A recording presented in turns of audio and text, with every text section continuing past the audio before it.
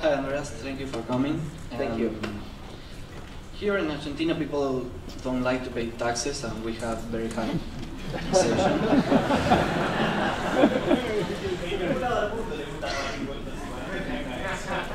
If you are going into a world without cash, as the use of anonymous cryptocurrencies becomes mainstream, do you think that governments will find it hard to earn money through taxes and control what people earn and buy and sell? And do you think this is a good thing or a bad thing?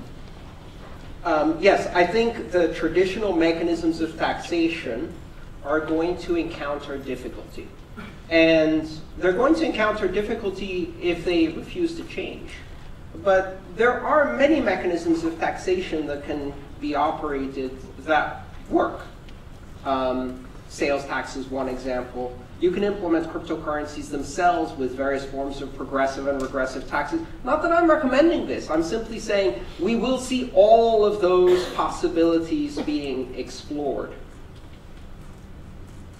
There's a common argument you hear that, and I hear this especially in countries where taxation is a problem, like my home country, Greece.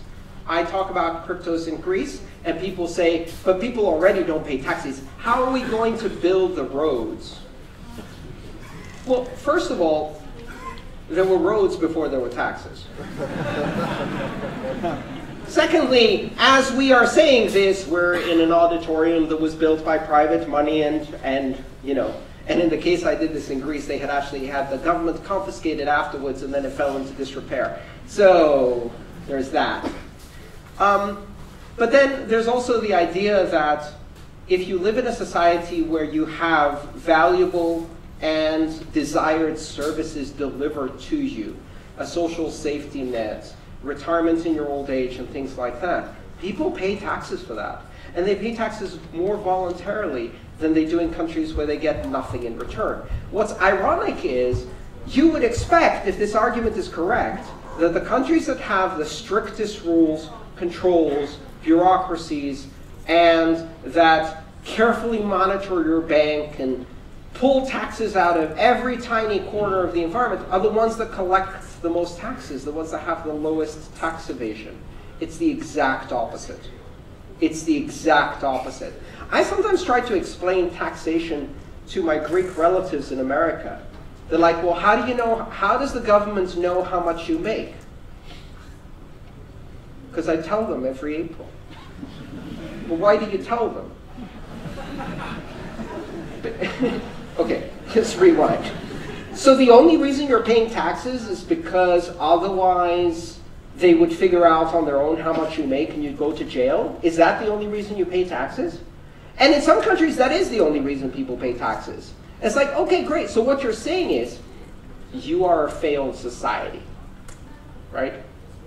The taxes are a symptom of a failed society. A society in which people don't believe that they will get something for their taxes, that their taxes will be given or used to do something useful. And I'm not a huge fan of taxes. I'm not a huge fan of big government either.